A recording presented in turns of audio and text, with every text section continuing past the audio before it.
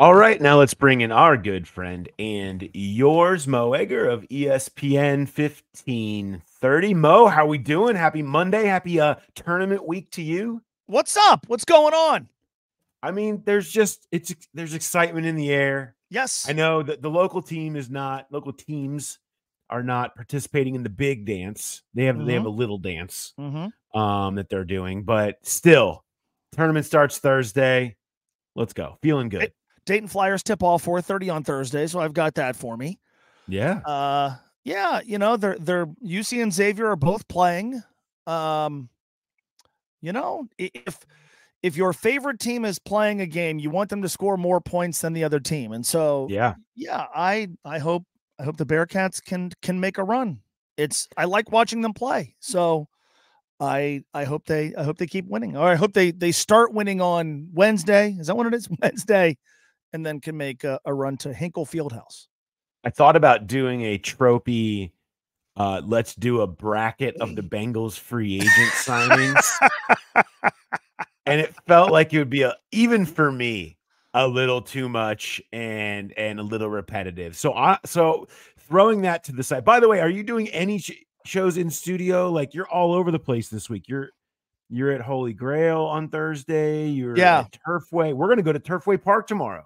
We are Turfway Park Racing and Gaming. We'll do our hour live together. I'm in studio Wednesday, and then I broadcast from Turfway Tuesday, in studio Wednesday, and then my favorite show of the year Thursday morning before the games tip off, 10 to noon, and then we hang out and watch games all day. You talked about the bracket trope. That is my favorite sports talk radio trope, and I feel like it has sort of it's been cast aside because now March is so busy with NFL free agency that sports talk radio hosts don't have time to do their 64 favorite candy bars or, some shows it would be 65 hottest news babes, stuff like that. I feel like those things have become a thing of the past. And there's a part of me that's saddened by it. My favorite one of those when everyone was doing them, someone did a brackets of the brackets, like which was the best trophy bracket of all of them, and I thought that was when we'd officially hit. Okay, we've tied a bow on this entire thing. I do want to ask you about free agency though, so I'll just rather than going into a bracket simulation, I'll just say this: someone asks you on the street, Mo Egger, ESPN 1530. What did you think of the Bengals free agency? What's the first thing you say? Fine, but questions, right? You wrote about DJ Reader, and I think that's the great question of free agency. Did the Bengals get it right with DJ Reader? I wanted him back, but I can certainly understand why the team that employed him while he suffered an injury would balk at bringing him back and bringing him back at a certain cost.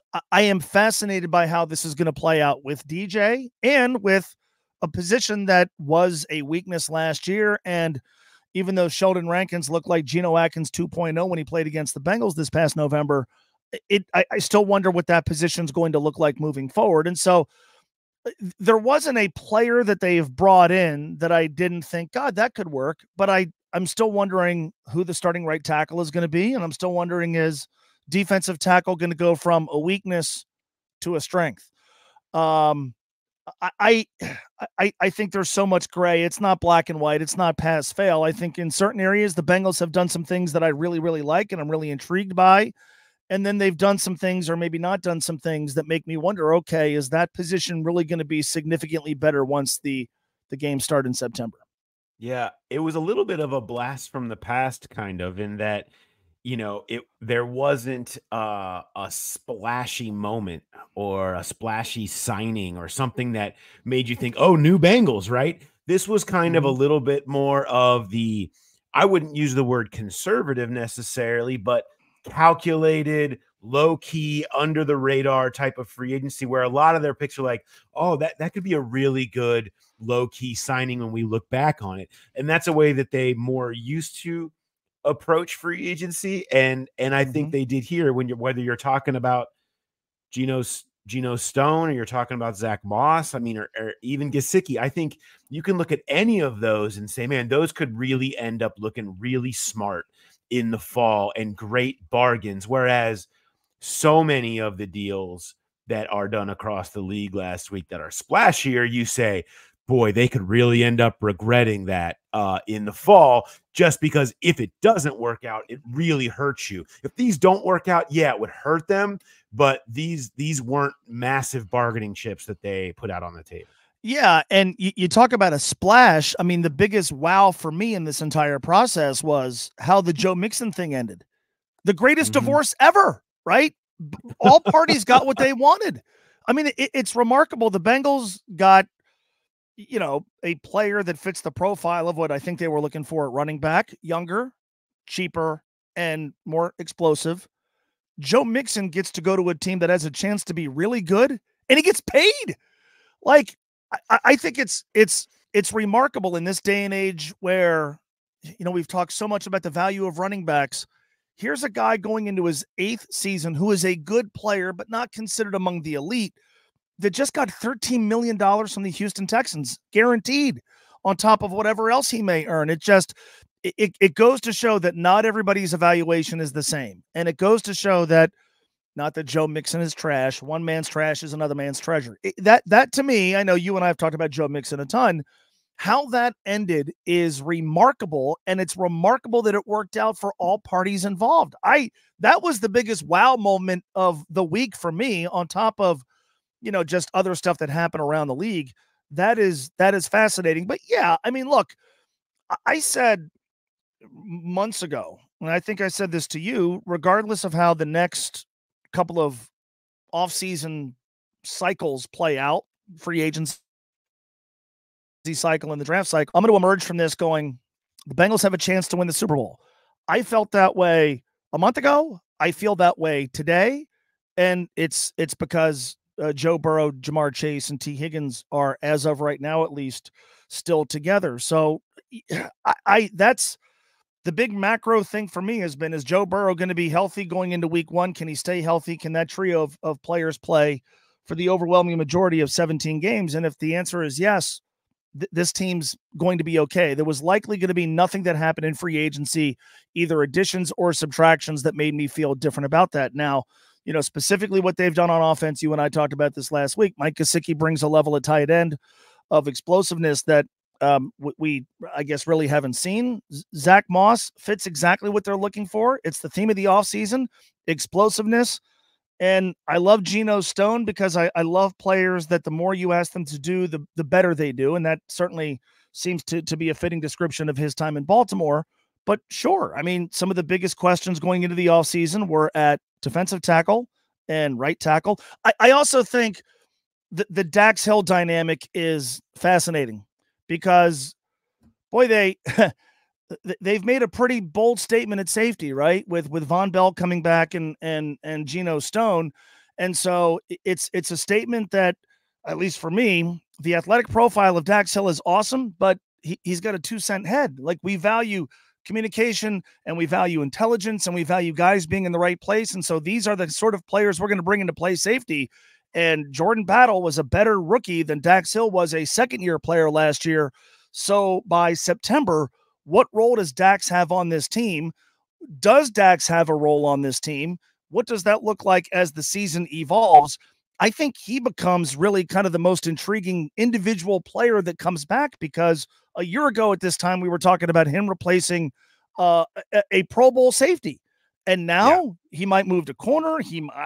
Maybe you can make the argument that they should find a team that'll trade for him. I don't know, but his role on the team and where he fits in is really going to be interesting to kind of pay attention to. We play this game every year when the players first return of, if you're a player, the last thing you want is to see me and James and Kelsey and the others standing at your locker. It means something has happened with your role and people are wondering how you feel about it. Dax will be that guy. I'm really curious his reaction. Look, Dax was notably frustrated as a rookie with not playing, with having to learn a bunch of different positions in the background, being a first-round pick, feeling like you should come in and contribute, and just not thrilled with that. And then last year he got his opportunity and it didn't go super. And I wonder how his reaction will be to this offseason, which has been pushed to the background again, but doesn't have a starting spot. And how does he approach that? Is that going to put him in the tank? Is that going to make him jump headfirst into I got to be better to learn a new position? Would he feel refreshed moving to a new position, like he's in a better spot? Would he ask for a trade? Would he, like, we don't know how Dax is reacting specifically to all of this. And I think I'm really curious to see what that's going to be, to know what you've got in him and how you should then proceed with the rest of free agency in the draft in the defensive backroom. Because if he can come in and be a motivated, willing piece as a slot, corner, backup, whatever, could move back to safety if things go sideways, like, that's valuable to me, even if you have your questions about it. And he obviously can be your starting slot next year if he takes to it, if Mike Hilton leaves.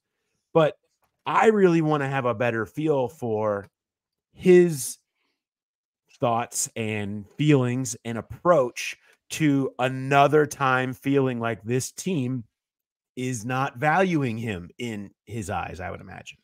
Yeah. And I credit the Bengals because I feel like there are moments in franchise history where their approach at safety would have been shrug your shoulders and just hope the two guys they had back there, mainly Dax, just get better by osmosis.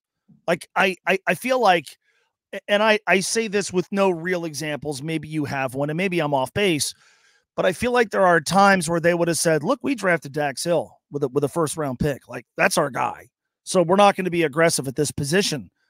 I like the fact they took the opposite approach. Look, his play wasn't good enough last year. There may be a role now moving forward where his play is more than sufficient. Or maybe this is a wake-up call for him and he shows up and he's a better player. Or maybe in a year or two, we look back at how Von Bell came back and Geno Stone came back or came to Cincinnati.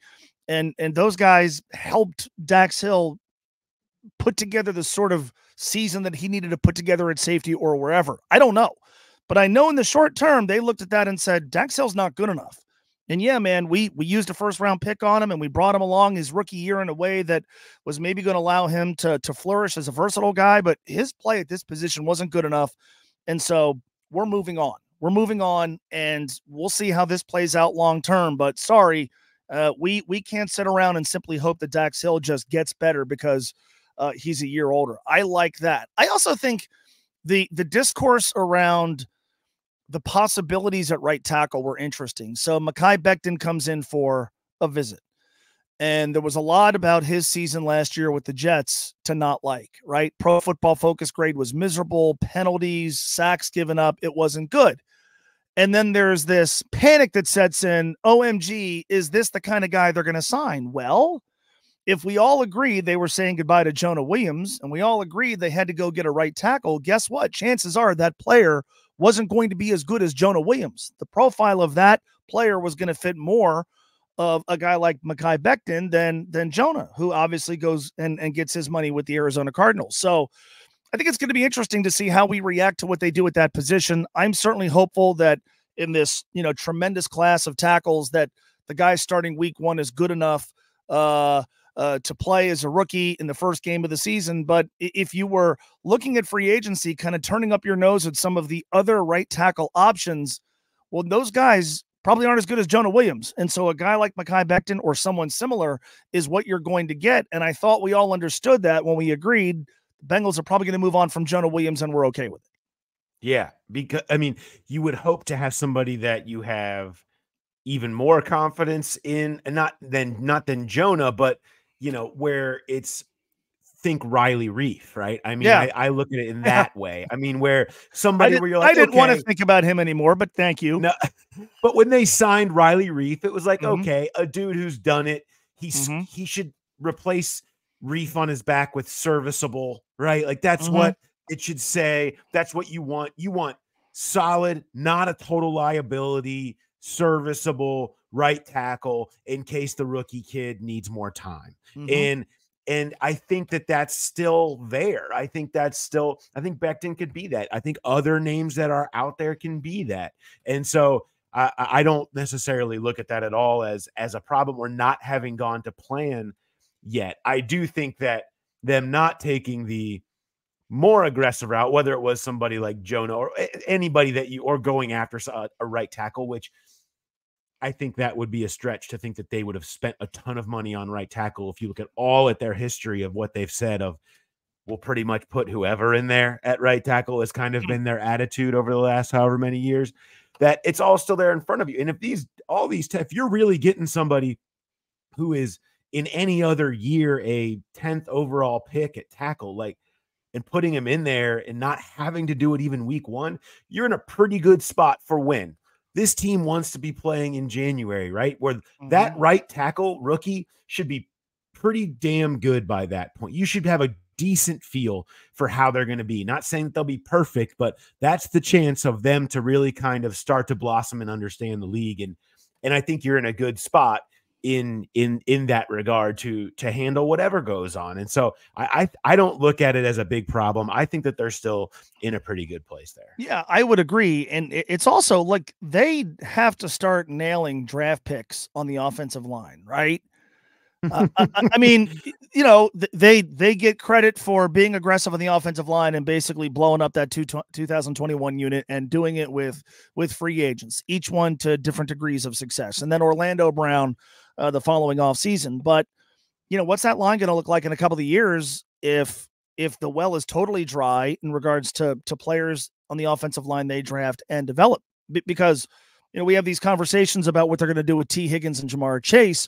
Well, they're probably not going to be able to, not that they spent lavishly, so to speak, with the guys they signed on the offensive line, but they were still expensive players relative to what you're getting if you have guys in their rookie contract. So what's the offensive line? If you really want to talk long-term, what's the O-line going to look like when, it's time to move on from Kappa and Karras and Orlando Brown?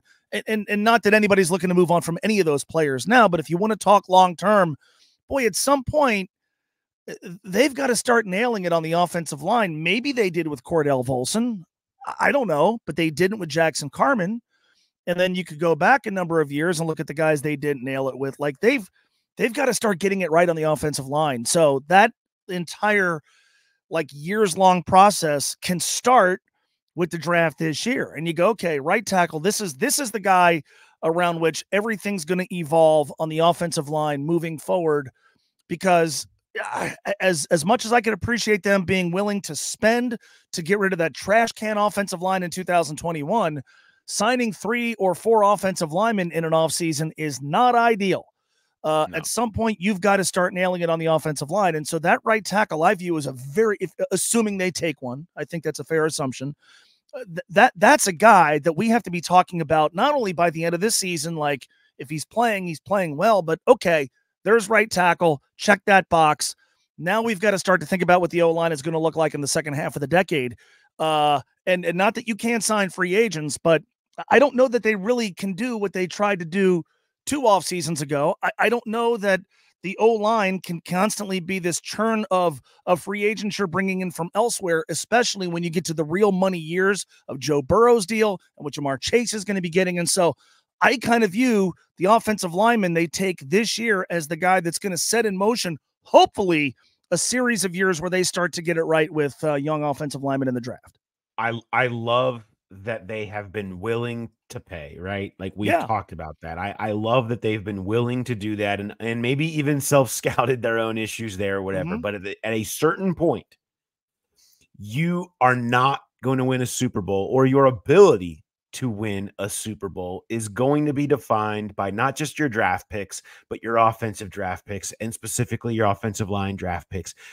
They cannot survive another run like the last 10 years, essentially, of missing on almost all of these guys. I don't have a problem with what they got out of Jonah Williams. I don't think they necessarily missed on that pick. I don't, that you look at that class, it wasn't that bad, but yeah, that's fine. But you got to get at least that, but that's using a top pick. You can't consistently not get anything from the back of the draft. Like maybe Jonah and Cordell giving them a few more hits is a sign of them figuring it out a little bit better. We heard some of the coaches talked last time about how they feel like they've learned from some of their more recent mistakes of making sure they're focusing on the guys who are going to be about the right stuff, doing the right things, and not getting tantalized by traits all the time, and focusing more on that. And maybe they have, but it has to happen now. Like, you can't have that miss again. And if you look at it, and I know I hear a ton of Bengals fans come at me with look, they are not drafting enough athletes, and sending me the relative athletic score graph that we've all seen of they have all these dudes that are sloppy and slow and whatever. Fine. I mean, they're going to have bigger, more powerful guys because that's something that Joe Burrow wants. But maybe they need to do a better analysis on what exactly that means in the guys that they've taken and learning from that. But you certainly can't miss here if you're going to take it at 18, because that guy has to play and you're going to have to learn the hard way, and you're going to go down Obwehi Lane again. And nobody wants to do that, because if you draft a guy in the first round, he's got to play. And he's going to play for multiple years, and he is going to be charged with protecting Joe Burrow. And we know what that means right now and how quickly that can send a season sideways. And so you just can't be missing if you're going to be going that route, and you need to go that route. And they are. There's so much pressure on them to understand that position better and start getting it right more consistently right now, specifically starting with this first pick. You're right on. It's going to be massive. Yeah, it's a huge pick for this year. It's also a huge pick. Look, the second half of this decade, the dynamic of building a roster is just going to be different. As much as you want to say, well, the cap doesn't exist. I know that's a big popular meme on Twitter. Roster building in the second half of the decade, the next phase of Joe Burrow's time as a Bengal, is going to be significantly different. And, again, nothing against what they did post 2021 on the offensive line, but at some point, man, you've got to have homegrown guys that you develop that are working as on rookie contracts, and you're getting a lot out of them. I think they got it right with Jonah Williams. Did he ever play to the level of the 11th overall pick? Maybe not, but he was a good player for this team, and he was the only offensive lineman they wanted to keep post 2021, and there's some value in that. But yeah, I view the offensive lineman they take, if we assume that's what they're doing with the 18th pick, that right tackle, they've got to nail it. They've got to nail it for right now, for 2024, but that's got to be a really foundational piece moving forward. And so I'm really interested in how that plays out. And in the interim, serviceable right tackle, when we all decided that Jonah Williams is gone, okay, that's what they were signing up for, was serviceable. They weren't signing up for high end. They weren't signing up for a guy just coming off playing in the Pro Bowl. They were coming off going from Jonah to serviceable to bridge the gap between Jonah and what's next. What's next has to be really good. Yeah. I want to switch gears real quick to, so I was out at the Ted Karras event on Sunday, St. Taddy's Day, which Ted is just a legend. Like, it is unbelievable what he has done to get people to rally together. Like, we can't get our country to agree on anything, right? Anything. But everybody's like, but Ted Karras is great. Yeah. And there were thousands of people at the Foaling warehouse. Okay. I mean, every major sponsor in the city was there. People are everyone's just getting inked up to say, I came to Ted Karras's event for life, permanent on your arm, saying Ted Karras's Cincy hat logo on me for life. I'm in. It's fascinating. And he's just raising money, and he's now hooked up with Ken Anderson. And I just this dude is an absolute legend. My question to you is there in your history a sports person, moment, logo that you would get a tattoo of for life on you?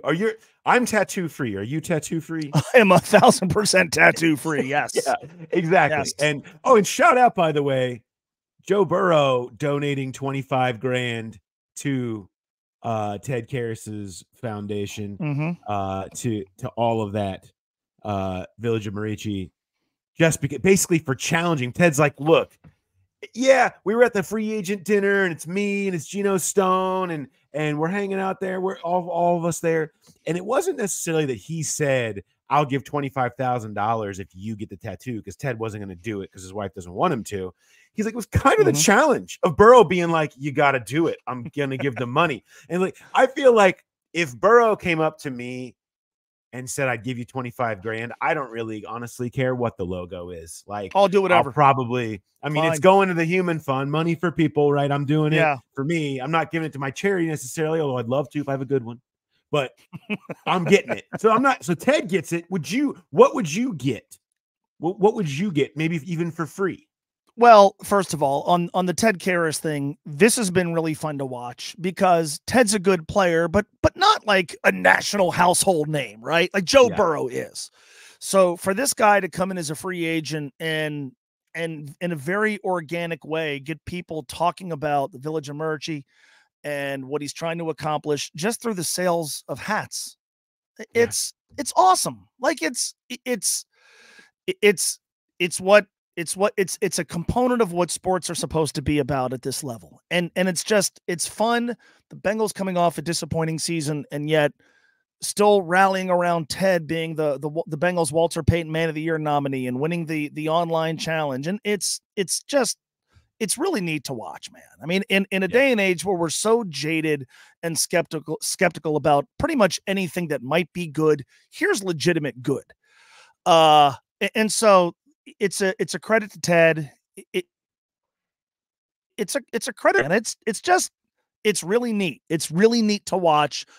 And again, nothing against Ted, has been a solid NFL player for years, but it's one thing when it happens around a guy who's got a huge national profile or a dude with just this overwhelming effervescent personality. You know, here you have a relatively unassuming guy. You certainly know him better than most, that just in a very organic way got people talking about something good and got people involved and mobilized. And I think it's awesome. I really do think it's cool in terms of a tattoo. Now, I'm not a tat guy. Like dudes built like me don't get tattoos. It's not, it doesn't look good. No, it doesn't. My friend Rich Wahlberg and I in 2000, Kenyon Martin's senior year, UC was the #1 team in the country. We said, this is going back now almost a quarter of a century, if the Bearcats win the national title, we're getting C. Paul tattoos. Obviously, it didn't happen that year. But Rich passed away about 2 years ago, a little bit more than 2 years ago. I still feel like if it ever did happen, and granted, NIT doesn't count, okay? No, you would not get the NIT, a CPAW with an NIT logo on you if they win the NIT this year. No. It was national. What about one of those temporary ones that last like 3 to 4 weeks? Fine, that my daughter gets. Yes, I'll do that. But we made that vow. Now, at the time, I was 22 years old, right? 22, 23. I was 22 years old. And so now I'm not 22 anymore. Here we are 24 years later. I believe that I still would have to do that if UC won the national championship. Where I don't know. But I think I would have to do that. I would have to do that. A, to honor Rich's memory. B, it is a vow I made 24 years ago.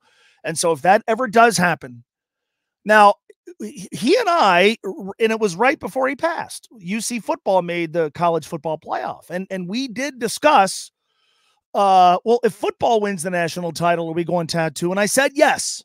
Yeah. So I guess I would have to apply it to the Bearcats, but then one might say, well, wait a minute. What if the Bengals win one? I don't know. But I one time, a long time ago, I did make a vow if the Bearcats ever won a national title, I would get a tattoo. And I think there were going to be like calf tat. Like it was going to be, I would walk around the rest of my life with a UC St. Paul, my calf. I don't know. Right. I mean, I don't think we ever really vowed a specific place on our bodies. Again, dudes built like me, like you put it on your arm. You know, if you're built like an NFL offensive lineman, a tattoo looks cool on your arm. If you're like me, no. So then where do you go? Like what I don't know. This is why I've never gotten a tattoo. Ted went hip, and I think hip's not bad because basically no one's going to see that. Right. But if you're trying for no one to see it, then I guess that's where you go. But I don't mind somewhere where, like, if I'm in a non-work environment, you can see it. If I'm but again, I'm not looking good. I don't want to draw any more attention to my body than I already am, by not having a shirt on while I'm swimming or whatever. But here's my thought. You remember how everybody would make fun of AJ McCarron for the big tat that the wings across his chest that he had? It was a whole thing. Here's what I think maybe you should consider, or not, maybe I would consider as a formative thing. Instead of like Eagles wings going all across my chest, wire to wire, all the way across, right? Or like down here, like Tupac had Thug Life, it just says wire to wire on it. Maybe like smaller. Underneath it says like "Where's Quinones?" underneath it a little bit, or "Let's Go Riho" on the other side. From the Wire to Wire video. I feel like that's the move. I knocked down my camera. So good at knocking the camera over. I think that's the move. I think that's what we should look back on. If the Reds ever win again, we go back and we do Wire to Wire. Okay, done. For those who don't understand the reference, the 1990 World Series VHS video, which came out months after the Reds won the World Series, it is, aside from the movie Clerks, it is probably the VHS or DVD I have watched the most. So much, it's on YouTube. I can, as that thing, if we put it on right now, as that thing is playing, I could step right in and narrate the thing along with Pat O'Brien. I can drop the "Where's Quinones" right when the Rosie Reds are up there screaming it. And then I could recite Lou Piniella when they flash to him and he's explaining specifically where Quinones is. That is the thing that I could recite line for line. It is an iconic piece of early 90s Cincinnati and frankly Americana culture. So go watch it. It's Wire to Wire. It is you got Jose Rio's ex-wife referring to him by his last name. You've got Ricky Henderson at his locker after they lose game 3. You got the whole saga with Tom Browning leaving the stadium in game 2 that they narrate as he's there for his baby being born during the game. You got the Rosie Reds. It is I'm going to now go spend my Monday night watching it as we wait for the NCAA tournament to begin. This is going to happen. Yeah, I think I'm back. I think I'm back. It really should be a thing every year, actually, that we watch like the Wednesday night before opening day. Go back, watch Wire to Wire, because what do you do the next day on opening day if they win? Wire to Wire. Wire to Wire. Everybody says it. You talk about Wire to Wire on opening day every single year. I guarantee you we will do it again. When we meet up in right field, as I assume that we will on opening day, and Wire to Wire will be mentioned. We'll quote a lot of these same things. I look forward to it. I feel like it should be a thing every year on that Wednesday that we get it. And then in that way, when they do win, we get the tattoo. That's my thought. But, I'm in. Yeah. All right, Mo. I don't know that I'm going full like AJ. I mean, my wife, and she'd probably laugh at it. Maybe, I don't know. It doesn't have to be full McCarron style. We could think of a better spot for it to be, but I feel like it's got potential. That's all I'm saying. On my list of people that I've always wanted to interview is Pat O'Brien, who's had this remarkable career of what a wild ride. I mean, professionally, sort of like in the 80s and 90s, like the studio host of everything that I grew up watching. But then if you ever Google like Pat O'Brien voicemails, interesting stuff there, has kind of had an interesting off-camera life. But I just want to talk to him about narrating that video. Yeah. Because it sounds like he's like, all right, I'll do it. One take. Let's go. One take. Yeah. He was not spending 2 days in a booth reading the Wire to Wire script. It was fine. I'll give you an hour. Let's go. Let's read it. It is as casually done as you could imagine. And it's terrific. It's what makes it perfect. All right, Mo. I appreciate it. Good luck with the hot wings. I'm sure that will be excellent, and I look forward to seeing you at the old racetrack at Turfway tomorrow. That'll be a nice change up for Park us. Racing and Gaming. It's going to be unbelievable. Let's go. Thanks, Mo. Appreciate it. All right, man. Thank you.